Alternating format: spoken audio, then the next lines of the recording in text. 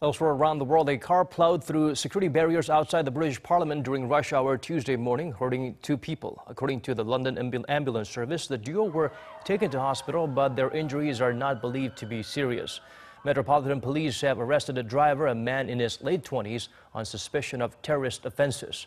The incident is being looked into by counter-terrorism police, but officials say they're keeping an open mind about any terrorism links. The nearby Westminster subway station was closed and roads around the area were cordoned off.